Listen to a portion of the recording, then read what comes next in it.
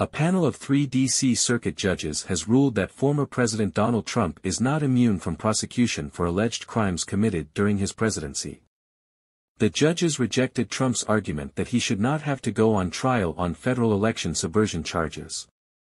The opinion states that the justice system allows for a former president to face charges for actions taken while in office, and that the public interest in holding a potentially criminal president accountable outweighs any potential, chilling effect, on the presidency.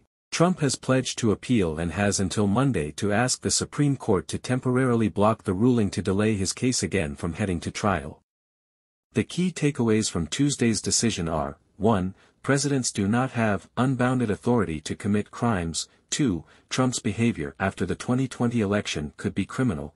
3. Vital public interest of letting trial proceed weighed heavily on the court. 4. Impeachment acquittal does not absolve Trump. 5. Trial timing will be up to the Supreme Court. And 6. The opinion describes the president as an officer